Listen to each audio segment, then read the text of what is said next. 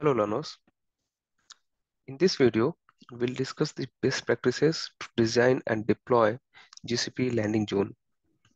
So let's begin.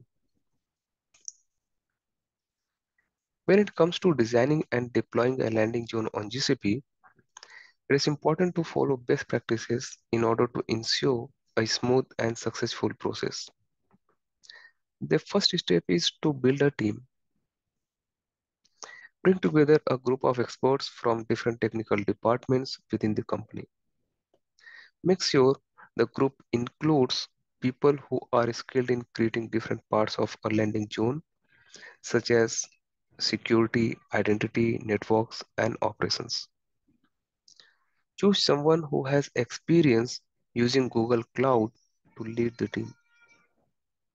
Make sure the team also includes people who will be in charge of managing and keeping track of the project, as well as those who will work closely with the people who own the applications or the business.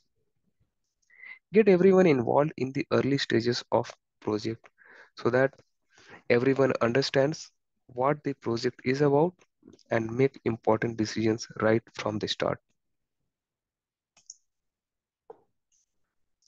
To create a successful landing zone project, you need to plan and manage it carefully. It can take several weeks to design and set up, so it's important to keep everyone on track and informed. Make sure everyone knows what's the goal of the project and keep them updated on any changes. Set regular check-ins and agree on milestones that have realistic deadlines, taking into account any unexpected delays or operational processes. To make sure the landing zone meets the needs of your business, start by planning to deploy the use cases that you want to move to the Google Cloud first.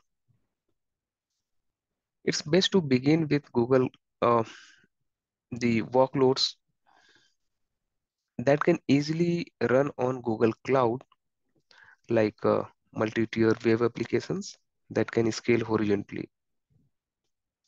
These workloads can be new or existing. If you're not sure if your existing workloads are ready to be moved, check out the migration to Google Cloud Getting Started guide. Since landing zones are modular, design the initial version around the elements that are needed to move your workloads, the first workloads. Then you can add another elements later as you need. Now, implementing technical best practices.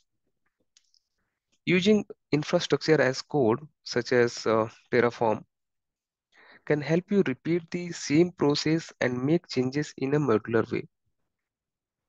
You can also set up a system that automatically deploys changes to your cloud infrastructure using GitOps, which makes sure you follow internal guidelines and have the right controls in place. Additionally, using the Google Cloud Architecture framework can assist you in designing and operating a cloud topology that is secure, efficient, resilient, high performing, and cost effective. To ensure you are following best practices for security on Google Cloud, consider using the Security Foundations Blueprint, which is especially designed for CISO, security practitioners, risk managers, or compliance officers.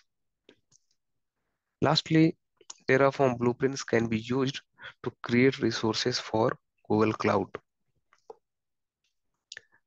Okay, to summarize, the best practices for designing and deploying a landing zone on GCP involves building a team, managing the project, aligning with business requirements, and following technical best practices.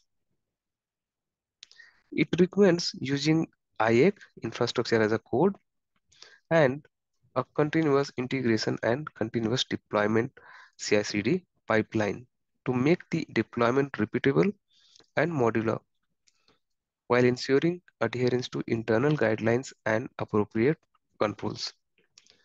It also suggests using the Google Cloud Architecture Framework, Security Foundations Blueprint, and Terraform blueprints to follow best practices and create resources for GCP. Thanks for listening. Please like and subscribe to my YouTube channel to learn more about Google Cloud.